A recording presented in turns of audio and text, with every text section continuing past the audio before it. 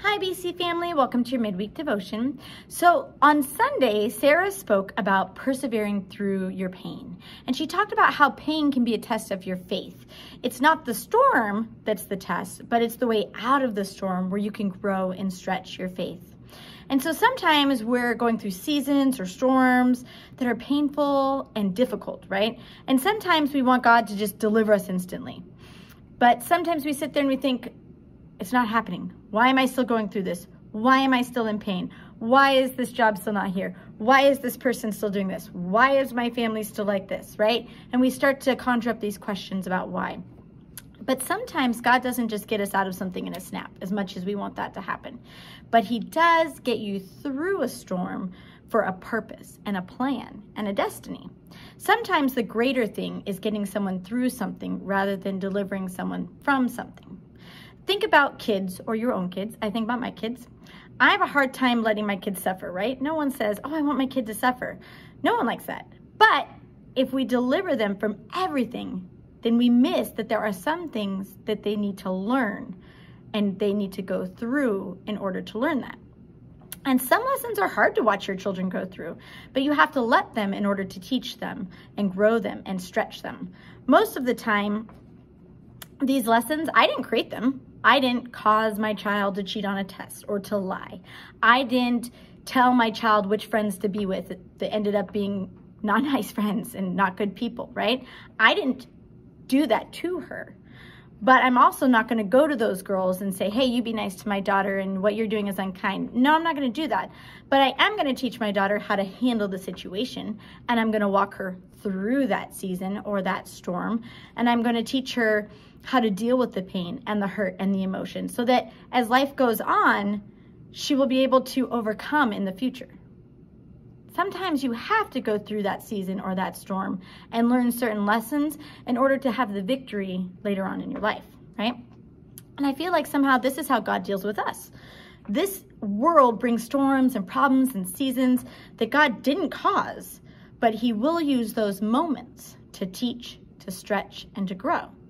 So that in the future you can overcome and live in victory.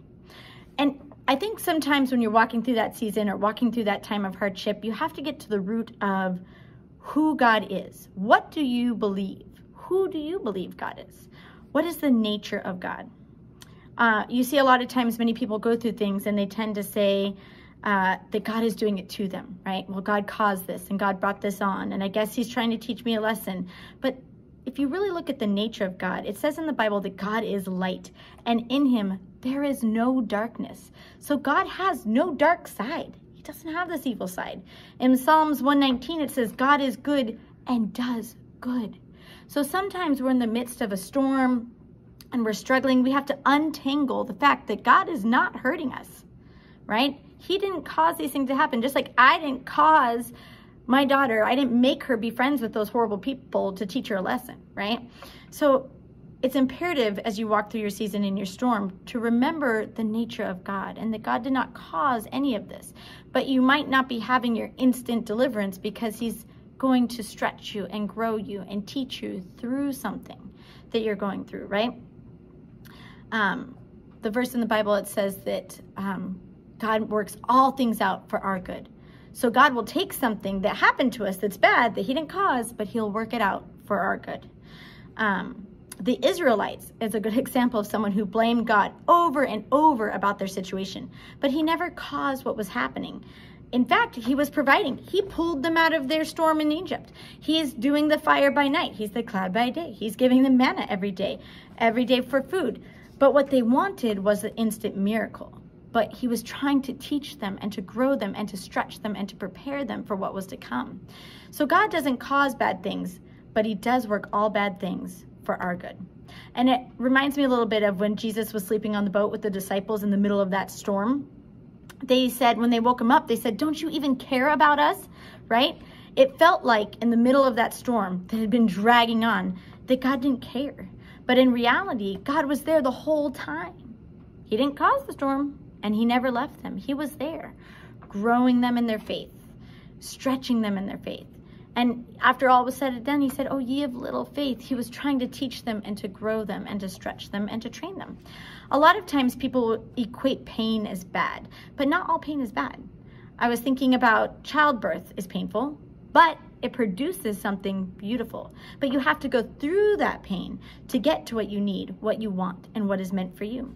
God doesn't cause pain, but he can use it to make you better, to grow you and to stretch you. But, and here's the key today, is you have to finish the process. So right now, I'm going through my own challenges and hardships, and one of them is I'm going through intensive occupational therapy. I had an accident that led to a surgery that led to a cast, and when they removed the cast, I was faced with a new storm. I thought that I would have range of motion, that the pain wouldn't be as bad, but it turns out I have zero range of motion. I can't move my wrist at all in any direction, and the pain is insanely 100 times worse than it was before. And so now I'm faced with this new storm, and I was told that I had to do this intensive occupational therapy to show progress in my situation. And the pain in these sessions is unreal. And I was talking to my OT the other day, and I said, "This is so painful." I said, "And when I leave here, my hand hurts for days." And she said, "Pain is good." She goes, "You want the pain, because in the end, the pain is what will get you to recovery." And so she sat there assuring me that if I keep going, it would get better, and that the pain was good, and that the pain would bring healing. And it reminded me of a story that Christine Kane once said.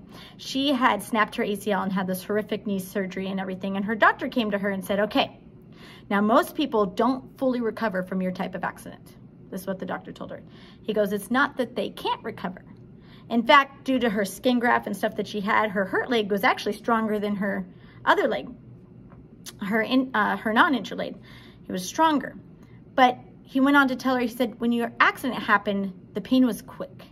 He goes, "But your recovery is going to take a good 6 months at the very least." And he said, "Your recovery," he said, "the pain in your recovery will far outweigh the pain of the injury." So he said, "You can either recover quickly or slowly, completely or partially. It's completely up to you. The degree in which you are willing to embrace the pain of recovery is the degree in which you will recover," right?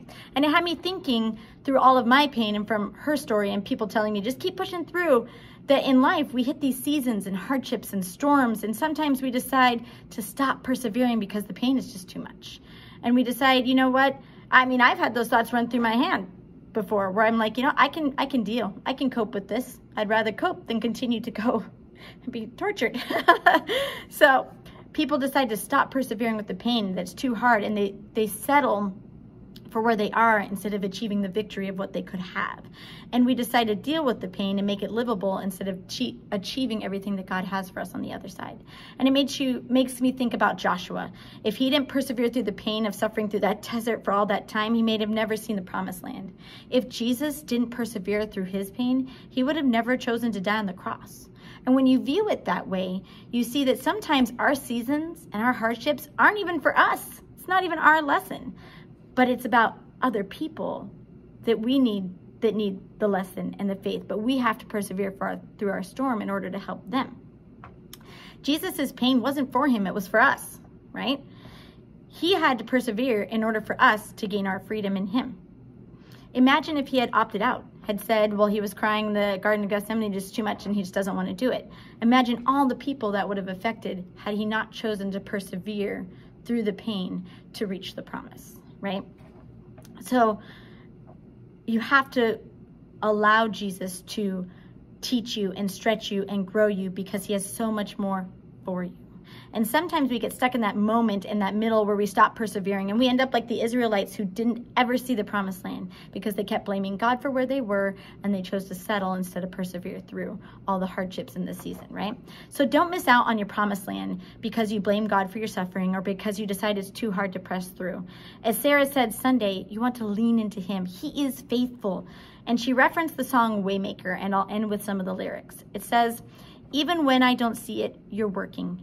Even when I don't feel it, you're working. Sometimes, like with Jesus on the boat with the disciples, they didn't feel like he was aware or caring or a part of it when he was. But he was waiting for them to persevere and to stretch and to grow and to learn through that moment, right? So in those lyrics, it says he never stops working. And the best part of this song is the reminder of who God is. Jesus didn't cause that storm. The Bible didn't say he created the storm and then sat there and waited it out. It's not what happened, right? It says in the lyrics, God is a waymaker, miracle worker, promise keeper, light in the darkness. My God, that is who you are. So remember that God is good and God loves you and he would never hurt you, but he will teach you. So this week, have a teachable heart. Have a great week. Bye.